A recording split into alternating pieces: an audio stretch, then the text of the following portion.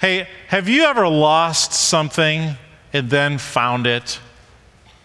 Is there like a story in your family that's like a legend, the lore of the thing that was lost and then found? Huh? Hey, have you ever lost something and not found it? Huh? This has happened to me. This has happened to you. We've all lost things. Some things we've found, some things we haven't found. So last Sunday, I wasn't here. I was in Des Moines with my son, and I was wearing this blue hoodie.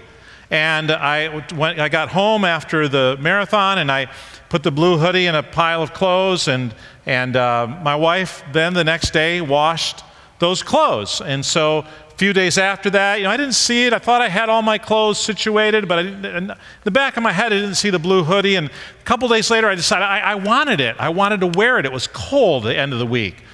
So my wife wasn't there. I texted her, "Where's my blue hoodie?" Which literally translated is, "What did you do with my blue hoodie? Where is it?" And she replied back and she said, it's in our bedroom. It's in a basket with some of your folded clothes, and it's in our bedroom. So I looked. I'd already looked. Well, I looked again. I looked through every one of those baskets. Not there. It's not here. And I said to my sister, I said to her, "It's nowhere in the house. I've looked everywhere in the house. It's gone. It's gone."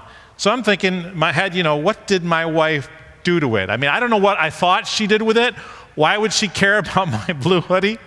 So the next day or that afternoon or whatever, she texts me, "Your blue hoodie is on the kitchen counter."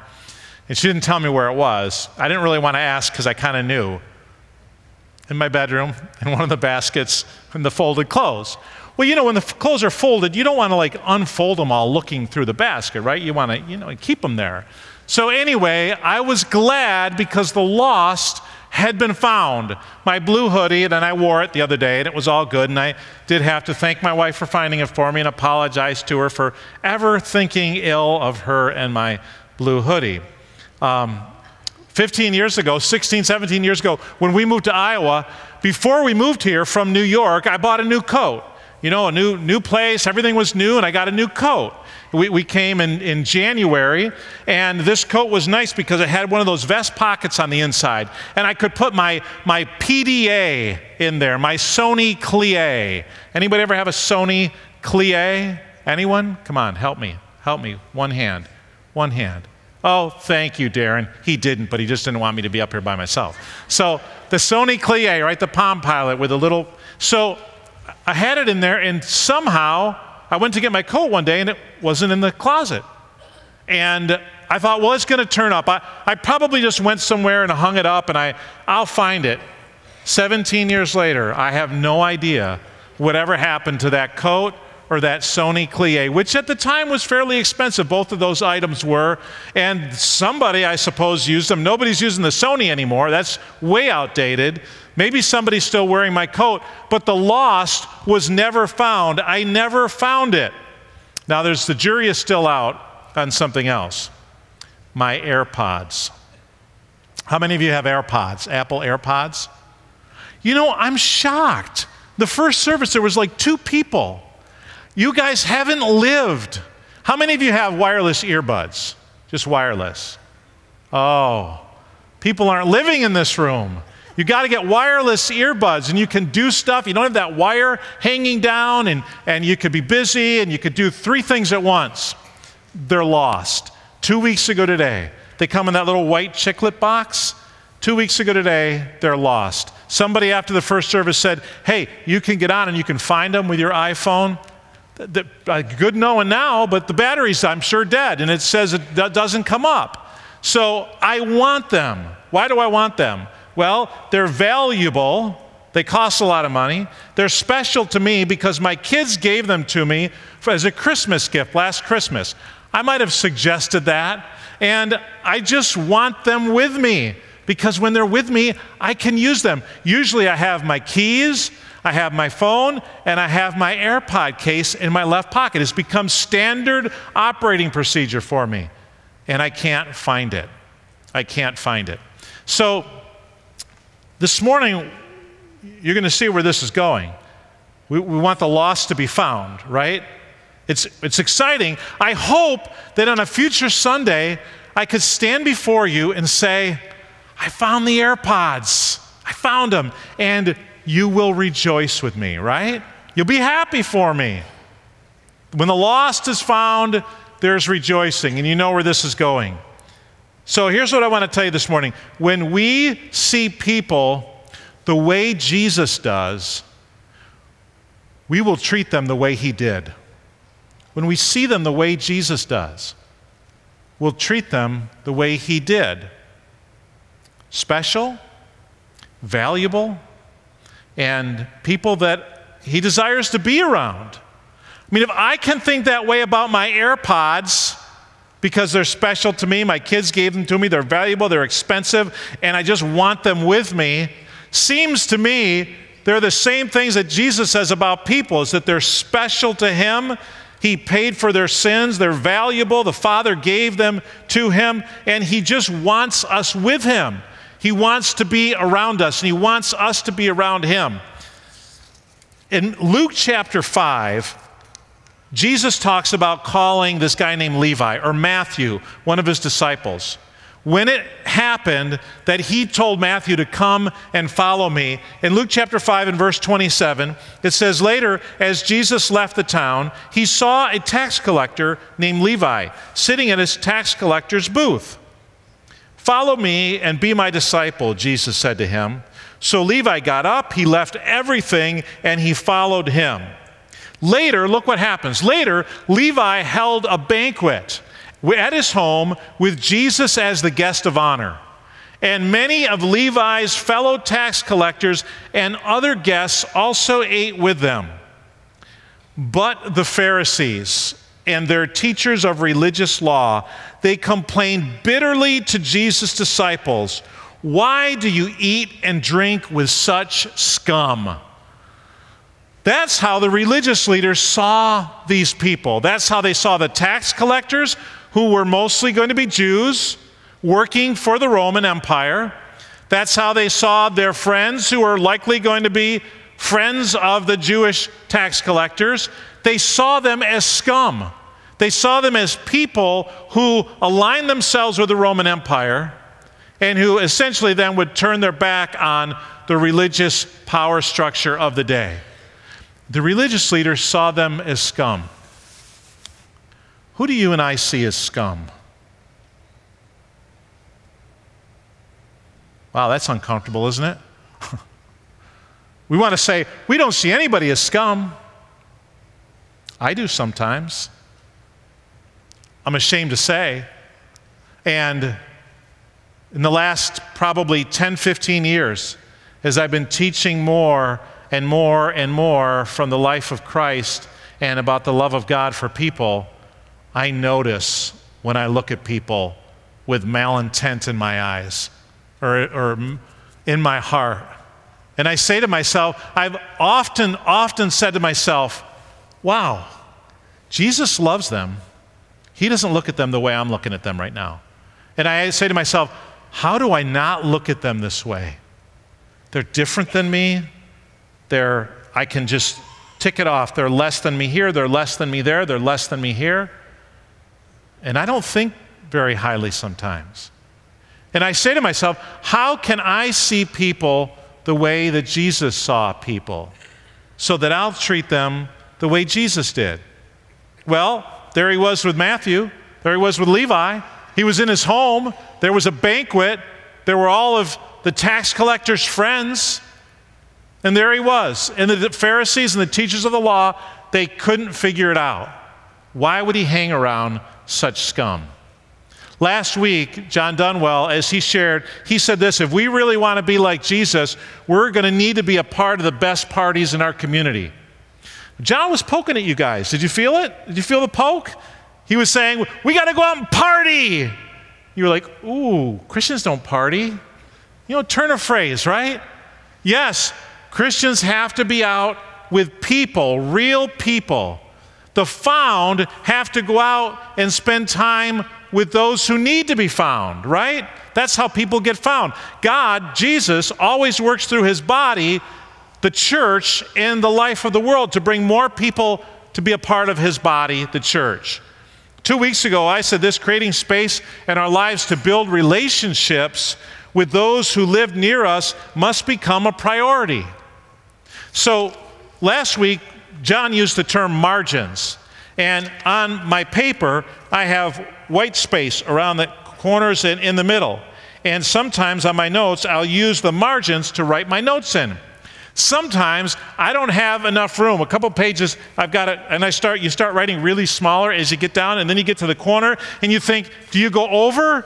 But if I go over, I'm going to be talking, and I'm not going to be looking at it, and we need margin, right? We need margin. If this had no margins, and these covered the whole thing, and I wanted to write a note, have you ever done that before? You want to make a note on something, and so what do? You go like this, you turn it over. Oh, and you're hoping there's not anything on the other side, right? And when there's a white piece of paper on the other side, you're like, oh, you can breathe again. You got some white space, and you can write bigger because you've got a lot of room and a lot of space, and a lot of thoughts can get downloaded on the paper. In our lives, John was talking about this book called Margins by Richard Swenson. He says you've got to build margin into your life, and that's what we have to do if we're going to develop relationships with other people, and if we're going to truly see people the way Jesus did. When Jesus saw people with need, he walked through the margins of his life, and he moved toward them. He had time. He had time. And he had margin in his heart and in his soul for people. So again, when we see people the way Jesus does, we'll treat them the way that he did. Now, there's a real interesting passage of Scripture. We were just in Luke 5 with Matthew. In Luke 15, 10 chapters later, it says this in verse 1. It says, again, here we go again, tax collectors and other notorious sinners. By the way, today I'm using the New Living Translation. I always use the NIV, but today is the NLT, the New Living Translation, just to change it up. And just so that I needed to read this in a different version. So tax collectors and other notorious sinners often came to listen to Jesus teach. And Luke wrote this. By the way, Luke wrote the book of Luke and the book of Acts. Part 1, part 2. A record of the life of Jesus, a record of the life of the church. And he was very voluminous in his writings. In fact, if you take those two books and you pile them together, there's more words and sentences in Luke's writings than there are in all of Paul's epistles. Luke actually wrote most of the New Testament. So he carefully researched this, and he makes this statement that tax collectors who are notorious sinners and other notorious sinners often came to listen to Jesus teach. So Jesus attracted the rabble, the riffraff, right? It's what we were, right? Jesus attracted regular people. Why? He actually cared about them. They could sense that he actually respected them enough to care about them. Going on, verse 2, this made the Pharisees, guys like me and teachers of religious law, complain that he was associating with such sinful people. Ew, even eating with them. Eating with people in that day meant that you're aligning yourself. You are almost covenanting together as two people when you sat and shared a meal together. When you were invited into somebody's home and you were eating with them, that was a very intimate thing. I'm not sure what would be synonymous today with that. Almost going into partnership with somebody else on a project or a business, some kind of a cooperative. Because today, we can eat in somebody's home. It doesn't mean quite what it meant back then. Back then, it meant even more. And they were like appalled that he would even be eating with such people. So, verse 3, Jesus told them this story. In fact, Jesus then told them 3 stories about a lost sheep, a lost coin, and a lost son. Now, you'd be familiar with these stories. We hear these stories a lot. We think they're just nice stories for Sunday school or whatever, right? Make a VeggieTales movie out of them or something. But Jesus told these stories in response to religious leaders who looked down on the riffraff scum of the day. They put themselves up here and looked at people down here. That never happens today, right? Never happens in our society, where you've got the ones up here and the ones down here, and of course we're all right here, right? We're all in the middle. None of us are up here. None of us are down here because we're not comfortable being in those places. So we all kind of put ourselves here until we compare ourselves with somebody else, and then we put ourselves up here as long as nobody knows we're putting ourselves up here, because it's only in our wicked heart that we're doing it and looking at everybody else down here. Okay, so Jesus tells 3 stories to speak to the Pharisees. The first one, beginning in verse 4 of chapter 15, he talks about a lost sheep. If a man has 100 sheep and one of them gets lost, what will he do? Won't he leave the 99 others in the wilderness and go to search for the one that is lost until he finds it? You've heard this story before. Perhaps you've heard about, what about the 99? What does it say about their safety and all this stuff? But that's beside the point. That's getting outside of what the story is about. The story is about the one that's gotten away. Verse 5, when he has found it, he's left the 99, he's gone after the one. When he has found it, he will joyfully carry it home on his shoulders. Joyfully. When he arrives, he will call together his friends and neighbors, saying, rejoice with me, because I've found my lost sheep. And will they rejoice? Yes, because a sheep was valuable. Valuable. Any kind of livestock in that day was valuable. And he finds the lost sheep. Now, there's 99, right? You could just let that one go. But the point wasn't how many he had left. The point was all about the one that was lost. So I don't see them in here. Are the Mains in here this morning? I talked about them this morning. Oh, excuse me. There, all better. They're not in here. They have 8 children. The Mains do. Curtis and Rachel. Let's say one of them wanders off and gets lost. You think they're going to leave the 7 and go looking for the 1? Yes! They're going to leave the 7 and go looking for the 1. In fact, some of the 7 are going to come with them to help them look for the 1. And when they find that 1, they're going to rejoice. They're going to be happy. They're going to throw a party. Why? Because the lost has been found. So look at verse 7, Luke 15. In the same way, Jesus says, there is more joy in heaven over one lost sinner who repents and returns to God than over the 99 others who are righteous and heaven straight away. So Jesus was with all the lost ones. And the Pharisees were like, what is he doing? And he's like, no, when they're found, there's even more joy than for you 99 that are already over there. In 1993, my wife and I, after church one morning, we were there for a while and most people were gone, and we're kind of gathering our 2 kids together to go home. We lived across the street. And where's Joel? Joel was 2 years old and we couldn't find him. We went looking in the rooms downstairs with the kids' department and stuff, and it wasn't that big of a church, and we couldn't find him. And we kept looking, and 1 minute turned into 2 and turned into 3, and anxiety level started to increase. You know how it is when your kid is missing. We couldn't find him. I think one of us went back across the street to our house thinking, did he wander over to the house? We still couldn't find him. And then somebody said this. Somebody said, now most everybody's gone now, but there's people left and they're helping us look. Somebody said, hey, there was a strange guy in the service this morning. Did anybody see that guy leave? Oh my word. We were just like seized with panic and fear. I remember walking out of the back of the church into the parking lot and seeing some people from our church walking up and down the sidewalks calling, Joel, Joel. And when that happened, I'm like, oh my goodness, my son is gone. And just about when we were like ready to just like fall apart, well, I bet it was 10 minutes. I bet it was 10 minutes, which every minute seems like an eternity, right? When your 2-year-old is missing. Here comes the senior pastor holding Joel. What did Joel do?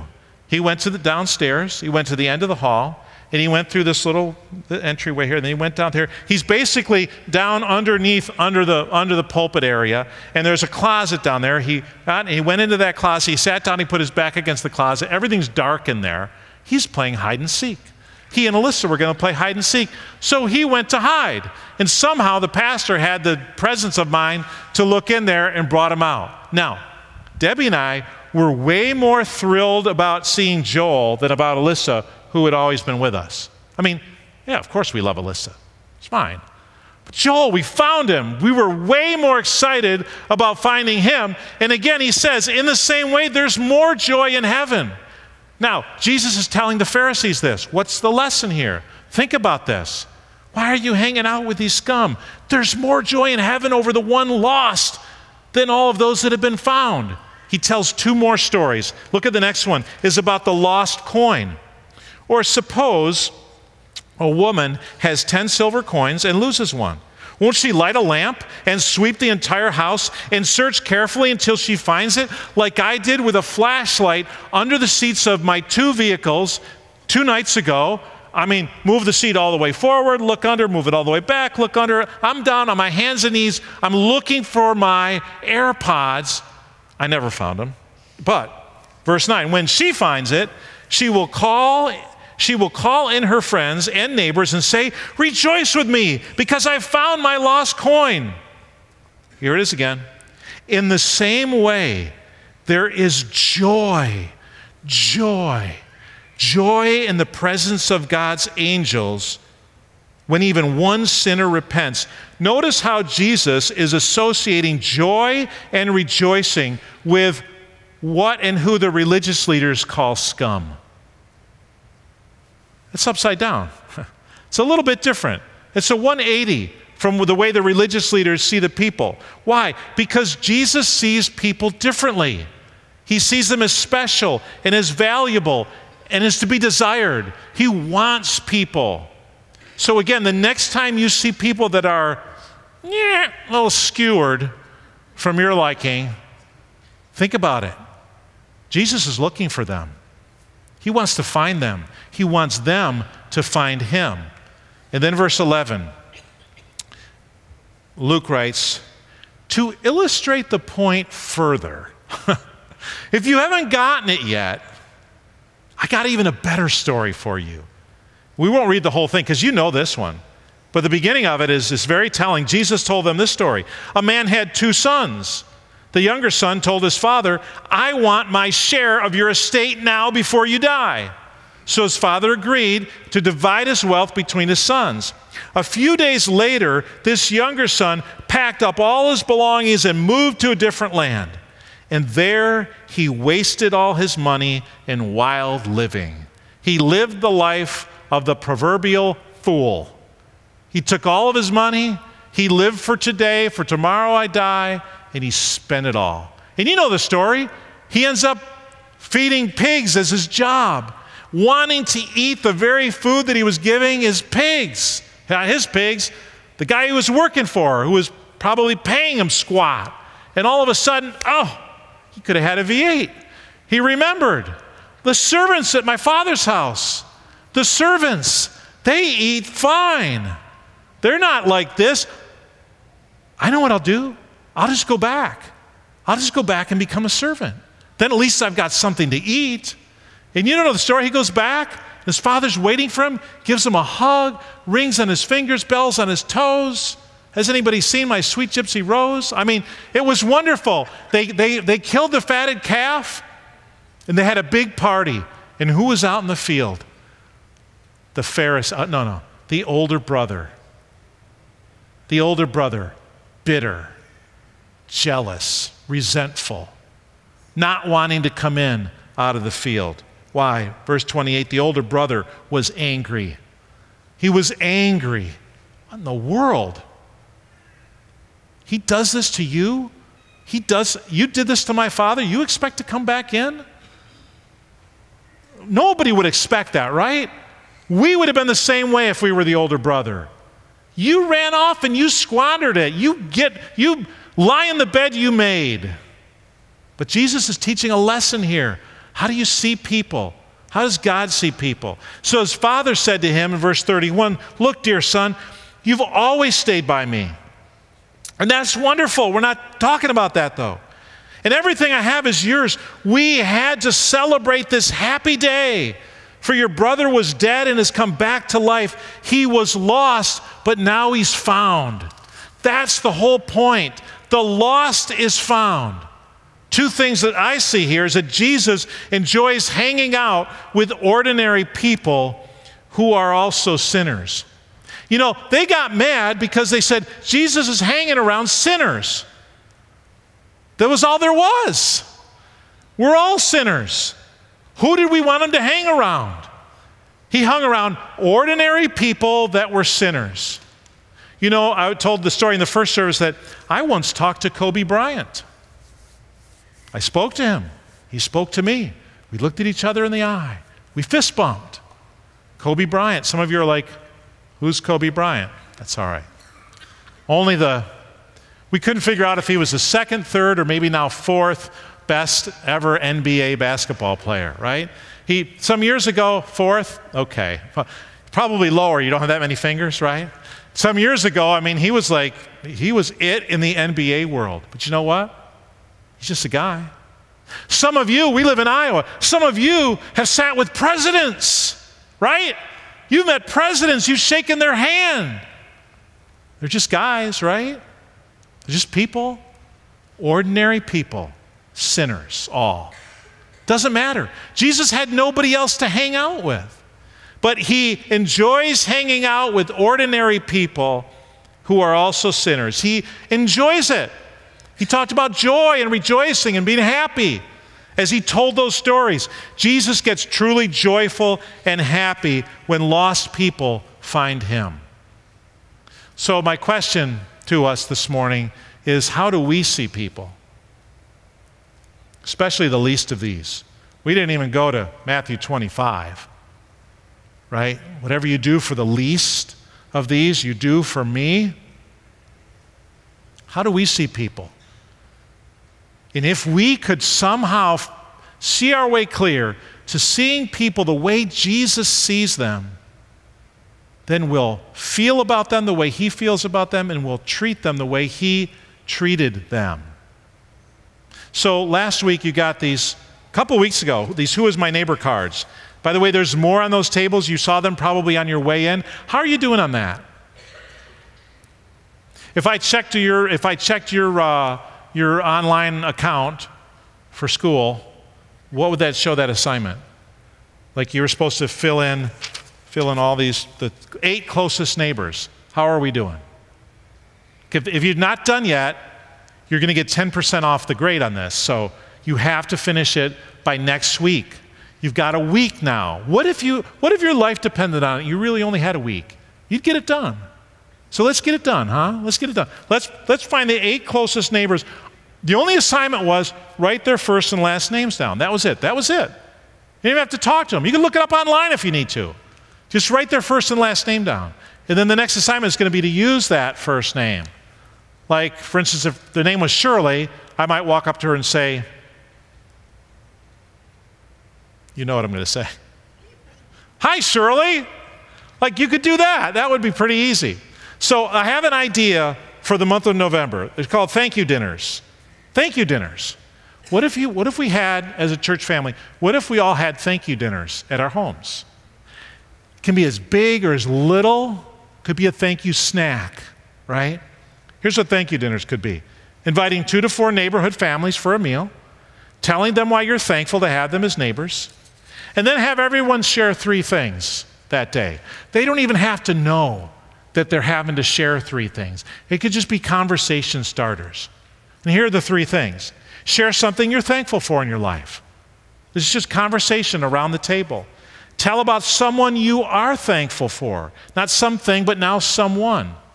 And then share or describe something about Newton that you are thankful for. What if all of us as families in the church invited some neighbors around into our home and just talked about being thankful? It's cultural. It's not religious even. It's very spiritual and very biblical. Give thanks to the Lord always, right? But it's just cultural. It's Thanksgiving time. November is the month of Thanksgiving. Have a thank you party. Have a thank you dinner. Invite people over and just talk about being thankful. It's an icebreaker to connect you to neighbors. We have to be connected to our neighbors. So, what do? You pray, you invite, and you invest. You pray about who to invite, you invite them, and then when they come over, you just invest. You just spend time and just invest with them. Man, you know what's a lot harder? Actually following Jesus, okay? So this is a low bar. Somebody said the other day that the bar is going to be so low that you have to step over it. You can't even go under it, right? This is a low bar. Pray, invite, and invest. The month of November is coming up. It's coming up. So be thinking about it. You've got a lot of time. And we'll give you little cards that just tell you what to do, just little quick cards. And maybe we even will make some cards that you can share with a neighbor. Invite them over. Just like when you go to the dentist, right?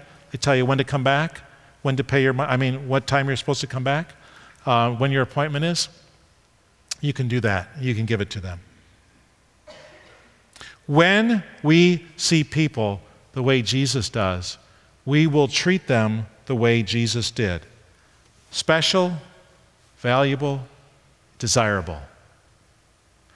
Won't it be exciting some Sunday when I come up and I say, I found my AirPods, and you will rejoice with me. You'll be happy, and I'll be happy. Wouldn't it be nice if we came up and said somebody found Jesus or Jesus found somebody? Somebody who was far from God came back to God. Wouldn't that be exciting? Why does it somehow, in our culture, in our way, we're kind of used to the church, we're kind of used to our family right here, we're okay with just getting together every Sunday, we're okay with having a lot of people that never come. Why is that? How can we turn that around? How can our heart break for the people who are far from God? How can we be way more excited about finding people for God than about finding our lost money or wallet or phone? That would be one we should have talked about, right? How many of you have lost your phone or your diamond ring or whatever it is? Can we get more excited about people? Well, we'll talk about that in the future. Let's pray together. God, thank you. Thank you for your word. Thank you for these 3 stories that illustrate to us how you think and how you feel about people. Lord, we pray that you would help us to feel and think and act toward people the way that you do, the way that you do, that we would honor people the way you honored us. Help us to do that, Lord, in Jesus' name. Amen. I want to invite the people to come up that are going to be sharing communion with you all this morning. And I want to tell you that when you come up, I want you to think about Jesus on the cross and the people that would have been in front of him. I don't know who they were, how many there were, if they were passing by. When he was on the cross, bleeding and dying, how did he see the people in front of him? I know how I would have seen them. I would have thought pretty badly of each and every one of them. How did Jesus see them? So when you come this morning, the bread represents the body of Christ that was given for you, put on the cross for you and me, for our sins. And the juice, the blood of Jesus. We could go back into the Old Testament. I would be thrilled to, but time to go. Time to move on with the service. The sacrificial system talks about the blood and how Jesus becomes the lamb and how his blood, like in the Exodus, his blood gets sprinkled on the door frame and the doorposts of our lives so that death and hell passes by us and so that we can be saved and enter the promised land.